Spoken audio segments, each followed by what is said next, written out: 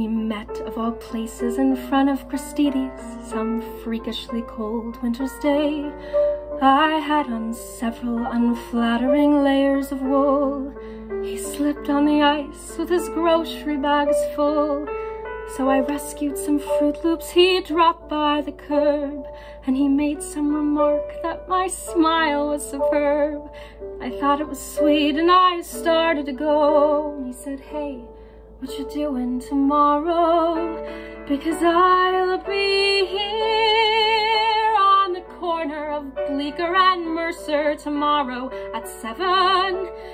If you want to meet up, I'll be waiting right here. And in case there are two fellas waiting for you, my name's John." He waved and then he was gone.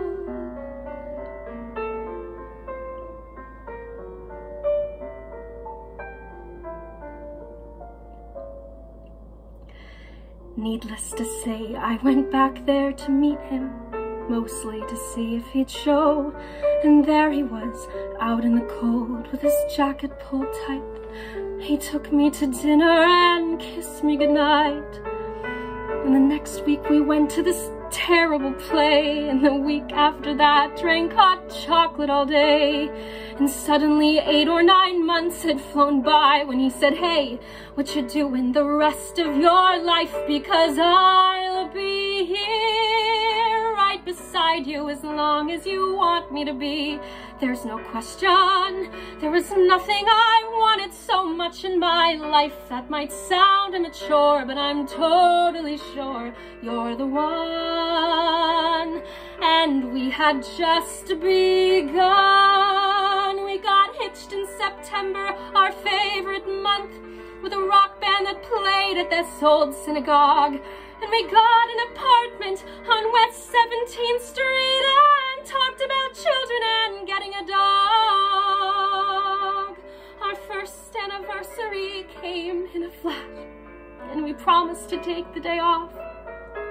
You had to stop into this office that morning, and so I went walking uptown to this bakery I know, when I heard on the street what I thought was a joke, till I heard all the sirens and saw the smoke. So I'm running uptown with this feeling of dread to this voicemail he left with the last words he said.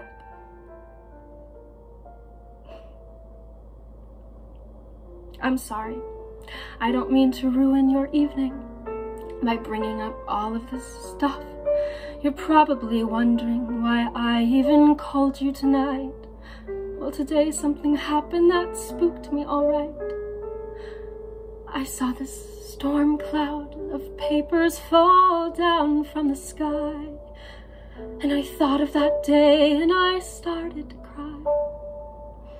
And I hear John in my ear saying, 'Hey, you're allowed to move on. It's okay, because I'll be here. Even if you decide to get rid of my favorite sweater, even if you go out on my birthday this year, instead of sitting at home letting all of life's moments pass by. You don't have to cry, because I'll be here, even when you go back to the places we went to together. When you take off my ring and you let yourself smile. When you meet someone handsome and patient and true. When he says that he wants to be married to you.